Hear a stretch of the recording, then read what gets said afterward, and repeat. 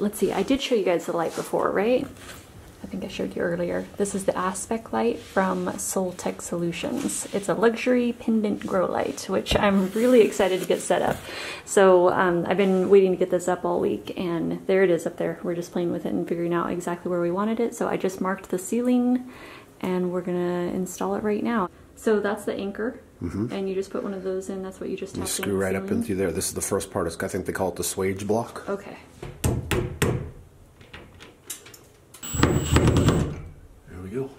Yeah. All right, so that part's in. So now you just hang that like that, and there it is. So then you just want to decide how low you want it. You want it more of a spotlight, down lower, closer to the plants, you can do that. This one, I've inserted the anchor in the wall already, and this screws in like that. Okay. And then it has this cap, and you just screw that on there. Okay, so our Soltech light is up, the pendant light, and what we're gonna do is move in a shelf. Now, I did have a shelf here before, and I don't know if you guys saw it in the last clip or not. I'm shooting this on different days.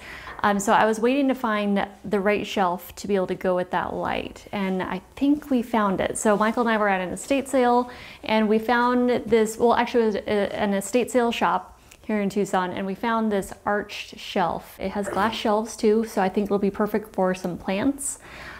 So the light can kind of shine through, and I think it's gonna light it up really nicely. So I've got Michael here, he's gonna help me move this. You have it first.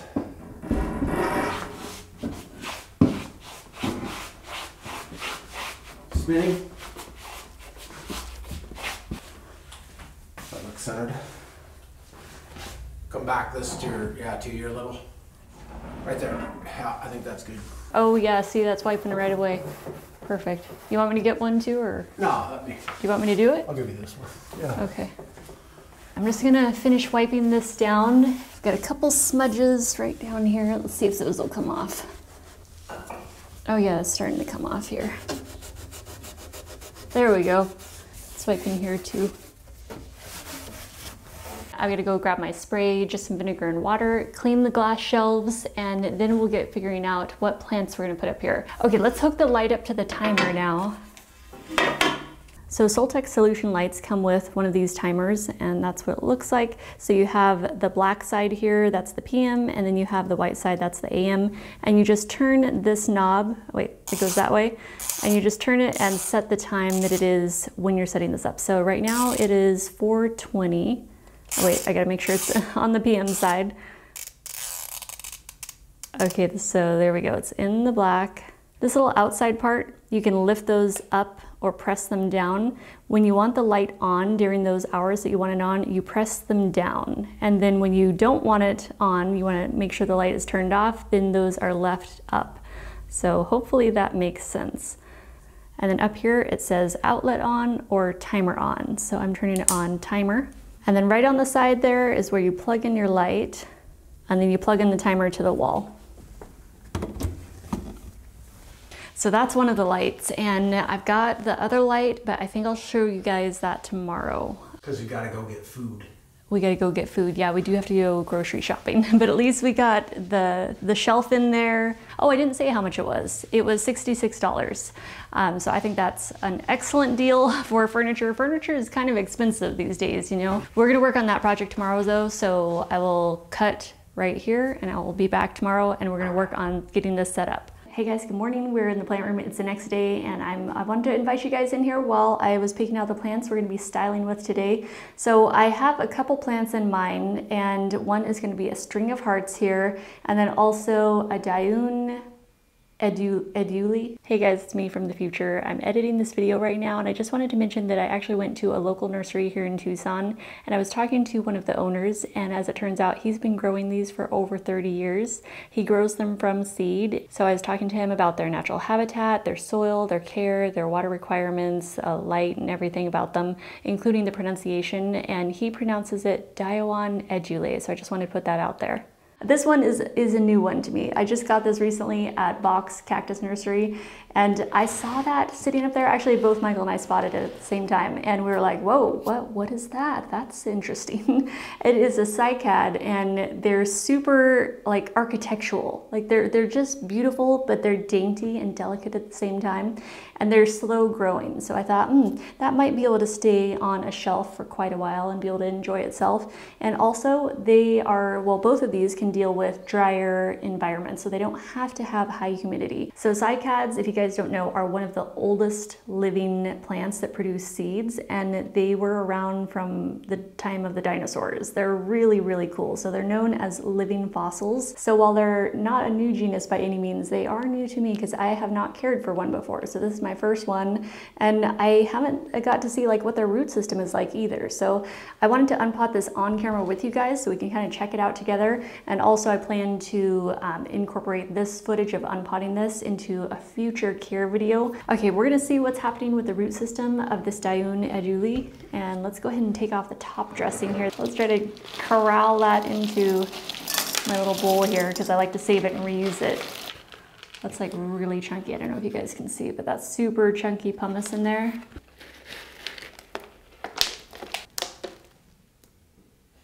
Yeah, that plant is pretty thirsty. It's got some pretty dry roots. We just got this from the nursery, and the soil is absolutely bone dry on it. So it looks like they have this in about a 50-50 mix of just pumice and regular potting soil. So I got this old clay pot from an estate sale. I love this. I've been saving this for the perfect plant to go in here. And because it is so like rustic, it almost reminds me of a fossil in itself or some sort of ancient piece of pottery.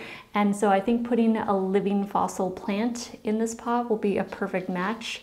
And I'm pretty sure the roots, yeah, that's gonna be perfect. Okay, now these do have quite a tuberous root because they are drought tolerant. Now they're tolerant of drought, but to really thrive, they do prefer regular watering. Yeah, I think this pot will work out perfect for it.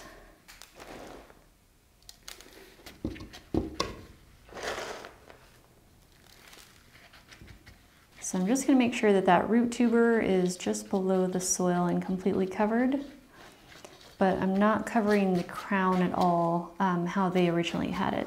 So it might look a little off for a while, but I think they will self-correct over time. I just wanted to plant the tuber, the root tuber, and the crown perfectly straight because I noticed that they had it planted like kind of diagonally in the soil, sort of like crooked. So I just wanted to straighten that out, and I think eventually the top part, you know, the fronds will be able to kind of correct themselves. And I'll have the grow light coming in directly from overhead straight down on it, so hopefully that will help. Now I'm going to take this to the kitchen sink, give it a good drink of water, and then we will start styling the plant corner. So we're going to do the shelves and that whole kind of surrounding area. Okay, so I'm going to grab this lamp. I have it right over here, and we'll go ahead and get this set up first and just get our lighting all done and then start getting it styled. Okay, I've got my light bulb. This is a Vita LED grow light from Soltech Solutions. So I'm going to be using this in this lamp. I cannot remember the name of this lamp, but it's from IKEA, and it's one of those architect lights, and it has that kind of cord that's black and white, and it's fabric, and it's actually a cute little lamp. I really like it a lot. Some of the grow bulbs have a little bit of weight to them, but I think this one might be able to handle it. We'll see if this can hold it up, and if it can't, I'll figure something else out. Okay, I think we're good. I actually love this light. It has a really heavy base too, so it's really very sturdy. I'm gonna have this kind of by the sofa over here. Okay, I'm bringing in my Euphorbia ingens. This is one of my favorite African plants, and I actually was thinking of doing like an all African themed corner here, but then I was like, well, wait, I do have a big monstera that has to go over here too. And also my Dioun is from Mexico. So we're gonna make it like an international corner. I think we'll put this right by the window here. All right guys, let me back up here. I've got this monstera. It's lighter than it looks. It is in a basket, and I have it on this little rattan stand. So I'm just going to carefully back it up into its space here. I think I'm gonna put it right on this side here. I think that'll fill in this space here nicely. It might block the closet a little bit, but that's okay. We hardly ever get in and out of here. And then Yes, that will be its little light. And I want to use pieces that have kind of an organic texture or organic shapes to them, like very free-flowing, free-form kind of shapes. So I'm going to start with this vase. I've used this in different parts of the house. I've had it on different shelves, and I always love it no matter where I put it.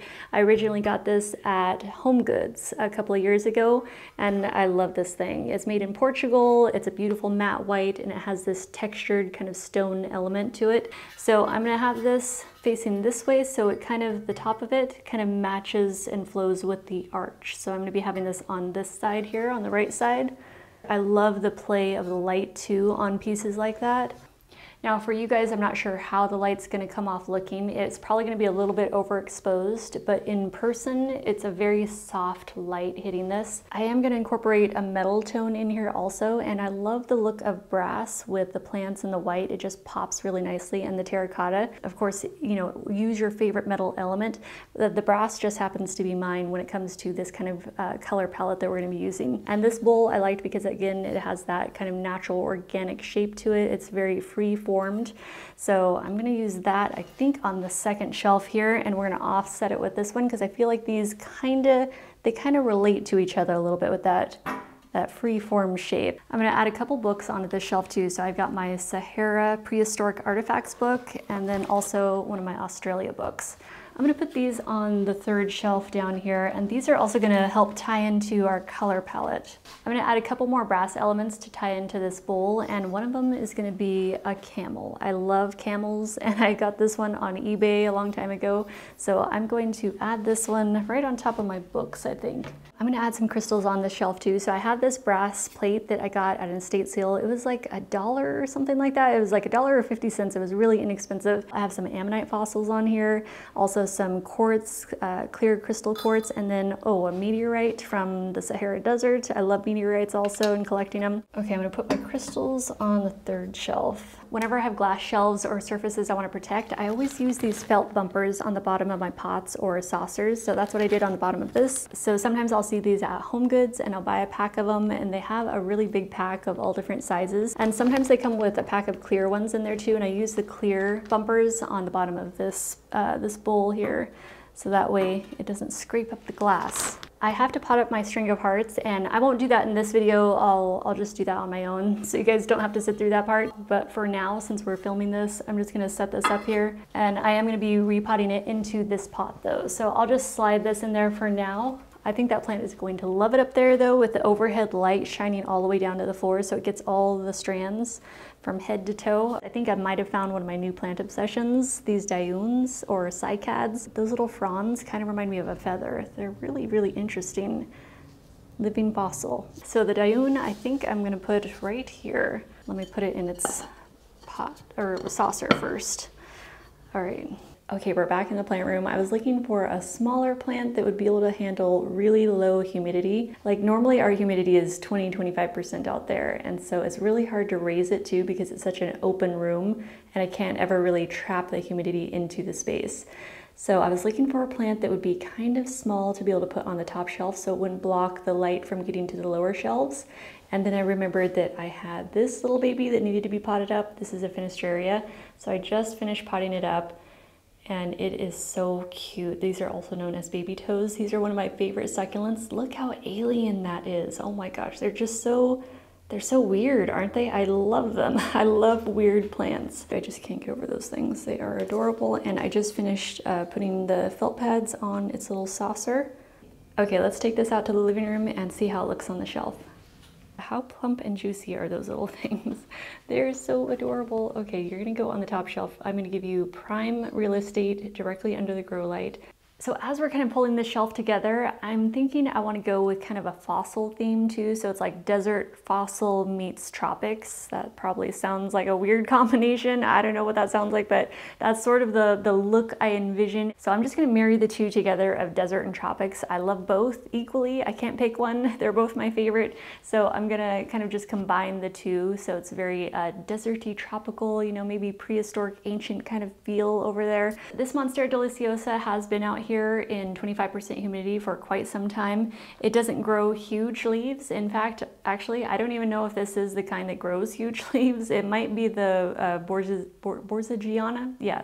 Anyway, the one that stays a little bit smaller leaves, it might be that. I don't know. I got this at Costco for $12 like a couple years ago or something. This poor little baby definitely needs a little help with the humidity, being that our humidity doesn't get above 25% out here. So I am going to move the Levoit humidifier over in this corner too. I think I'll use one of the crates that Michael made. So let me grab that and I'll be right back. Yeah, I think that'll work fine. We'll just slip it like right in that corner, I think. This can go right on top of there. And we're gonna tuck this right next to the Monstera. It's gonna have its own little private humidifier. Mist level 1. I just leave it on 1. So yeah, it says the humidity level right now is 20%. So that's about average for our living room out here. And I'm just gonna make sure to direct the mist away from the wall so it kind of goes into the plant. I love using a lot of natural textures, and one of my favorite things I discovered since moving to the desert is cactus wood. There's all kinds of gorgeous cactus wood. This is a piece of saguaro skeleton, and I think I'm gonna put that right on this side. And that is just gonna help tie in our euphorbia, even though that is not a cactus and it's from Africa. I just like the overall look of them together. So yeah, we'll have it somewhere around this area, I think. All right, let's grab some fossils. All right, this piece is super heavy. That one I think is gonna be a little off center. Yeah, so I won't have it directly in the middle. And then I have a smaller ammonite fossil. So both of these are ammonite fossils. I've had them for years. I was collecting ammonite fossils for a long time, and I absolutely love fossils.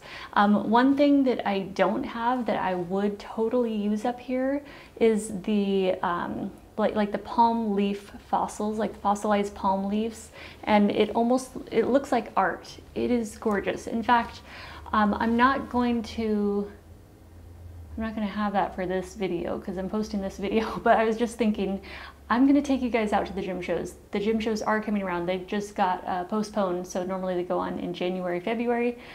They got postponed to April. The gym shows start in 1 week and I'm super excited. I can't wait to get out there and film with you guys. I feel, you know, like when you have a passion, it is like in you. It is like part of you. Like just thinking of going to the shows gets me so excited, like in my heart. I just feel, I just get this burst of energy of excitement and I just love it so much. I love the rocks, the stones, the fossils. It's just amazing to go and see. If you ever get an opportunity to go to the Tucson gym shows, I highly recommend it.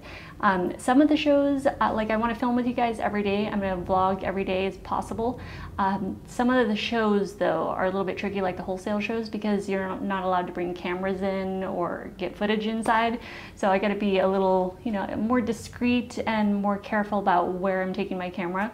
But I will get as much footage as possible for you guys so you can see it and at least get to come to the shows virtually, you know, even if you can't make it or even if you live on the other side of the world or something. But fossils are like works of art that cannot be made, you know. They're just like incredible pieces to be able to have that are millions of years old. And then this might look like a very unusual rock, and it is. It is a concretion. It's only found in France in one area in these riverbeds. The shapes of these are just really unusual. Very, very unique types of pieces here. It's its own work of art, you know.